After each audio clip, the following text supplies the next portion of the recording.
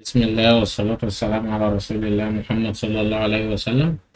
هنكمل على بقية الفيديو اللي فات The General Way. ازاي بقى نستخدم بالطريقة العامة ال Idling Resources. أول حاجة create an idling resources or subclass of one as a singleton in your application code. تاني خطوة in your application code not your test code. في الابليكيشن كود العادي add the logic to track whether the app is idle or not. امتى الاب idle وامتى لا by changing the state of the idling resource to idle or not idle. بان انت تغير الحالة بتاعة idling resource امتى الابليكيشن idle وامتى مش idle. call idling resource to get instant.register before each test. قبل أي test to register the idling resource. by registering the idling resource espresso will wait. هتفضل مستنية until it is idle before moving to the next espresso statement لحد ما تنتقل للstatement الجملة اللي بعدها. call idling registry to get instant.unregister. بعد كل after each test بعد كل test to unregister the idling resource. It is unusual to have testing code in your application. To understand more about why and methods of removing idling resource code from your application production code, check out here.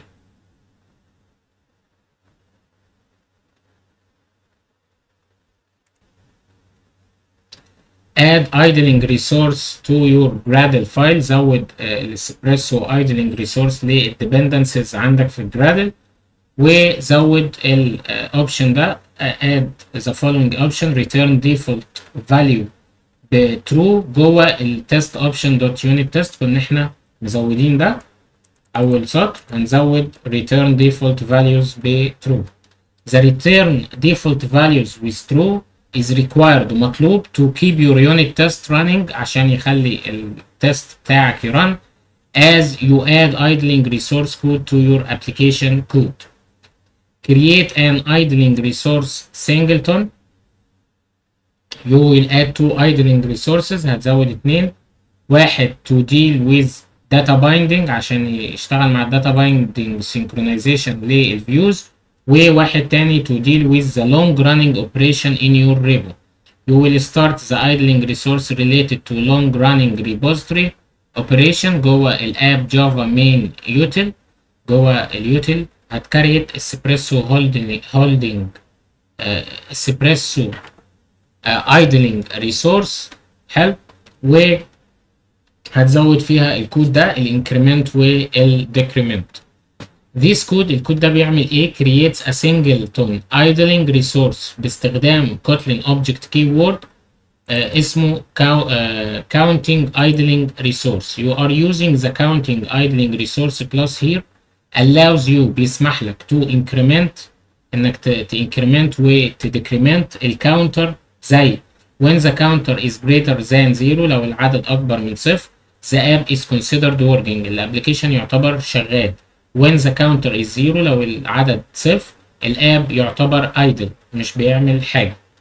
طيب basically whenever the app starts doing some work أول لما الابلكيشن يبتدي يعمل بعض الشغل increment the counter زود الكاونتر ده.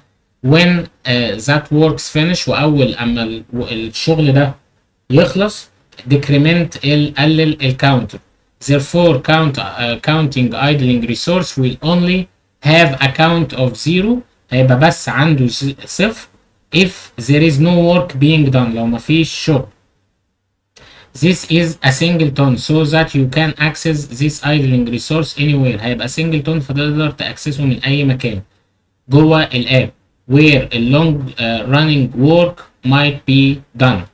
أول حاجة create wrap espresso idling resource في try و finally where you can simplify this by creating an inline function called wrap espresso idling resource. In the espresso idling resource file below the singleton you just created زود الكود ده اللي هو wrap espresso idling.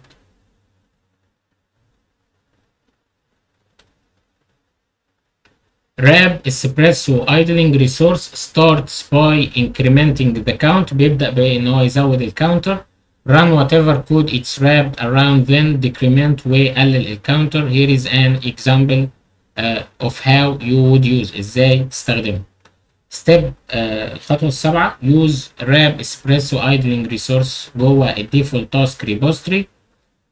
next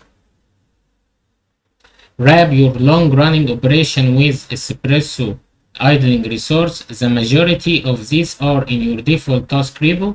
جوه الابلكيشن افتح الداتا سورس وبعد كده الديفولت تاسك ريبو. راب كل الميثود بتاعت جوه الديفولت تاسك ريبوستري جوه او with راب اسبريسو ايدلينج ريسورس. here is an example ان احنا عملنا راب للجيت تاسك ميثود جوه ادي راب اسبريسو ايدلينج للميثود كلها اللي هي اسمها جيت تاسك. حلو.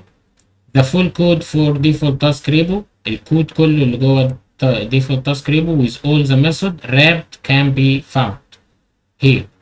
اوكي. write data binding. هنستخدم بقى data binding idling resource. you have written an idling resource so that espresso waits for data. مستنيه الداتا ان هي تحمل. next you will create a custom idling resource. هتكريت customization class للidling resource للداتا بايندنج. you need to do this because محتاج تعمل ده عشان الاسبريسو don't automatically work with the data binding library. مش بتشتغل مع الداتا binding library. this is because data binding uses a different mechanism. بتستخدم آلية تانية مختلفة.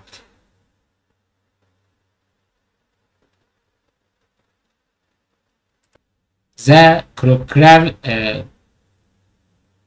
choreographer class to synchronize its view updates. عشان تعمل تزامن للفيو updates تحديث اليو اي.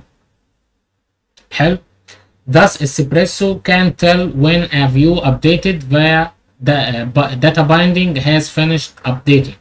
because this عشان ده الداتا binding idling resource code is complicated معقد. the code is provided and explained. ادي الداتا بايندنج ايدلينج ريسورس كلاس. حلو. these a lot going on here but the general idea الفكرة العامة that view data binding are generated whenever you are using. بيعمل generate للفيو بايندنج لما بتستخدم layouts فيها data binding. the view data binding has pending bindings methods reports back whether the data binding library needs to update. محتاج يحدث اليو اي to reflect a change in data عشان يعكس اختلاف في البيانات. this idling resource is considered idle only. يعتبر idle في حالة if there is no pending bindings. مفيش bindings pending. حلو. for any of view bindings data bindings. finally أخيرا the extension function للداتا binding resource monitor fragment and data binding resource dot monitor activity take in fragment scenario and activity scenario respectively. They then find the underlying activity and associate it with data binding idling resource so you can track the layout state. الحالة بتاعت layout بتاعتك. you must call one of these two methods. المفروض تنادي على واحدة من الميثودز دي جوه التستس بتاعتك. otherwise غير كده الداتا بايندنج idling resource will not know anything about your layout. مش تعرف أي حاجة عن اللاي اوت بتاعتك. use idling resource in tests. you have created two idling resource and ensured that they are properly set as busy or idle. Espresso only waits for idling resource when they are registered. So now your tests need to register and unregister your idling resources. You will do so in task activity test. افتح التاسك activity test واعمل instantiate للداتا binding idling resource و add before اعمل register و at after اعمل ال unregister.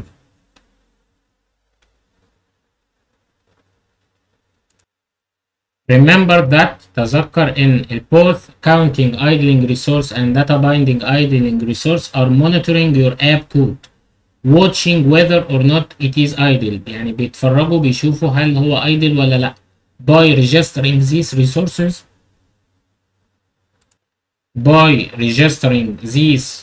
resources into in your tests. When either resource is busy, espresso هتفضل مستنية will wait until they are idle before moving إلا لو هو مش idle قبل ما يتحرك للnext command. What this mean is that ده معناه if your count idling resource has a count ليها عدد أكبر من صفر or if there are pending data binding layouts espresso will wait هتفضل مستنية. اعمل update للتاسك edit task test so that after you launch the activity بعد ما تلانش الاكتيفيتي سيناريو you use monitor activity to associate the activity with the data binding idling resource. ادي بعد ما فتح الاكتيفيتي نادى على data binding idling resource monitor الاكتيفيتي activity scenario. Run your test 5 times. You should find that the test is no longer flaky. مش هتلاقي حتى لو رنيت التست بتاعك اكتر او 5 مرات مش هتلاقي النتائج متعارضة. The entire activity التاسك activity test الكود بتاعها كله المفروض يبقى بالشكل ده.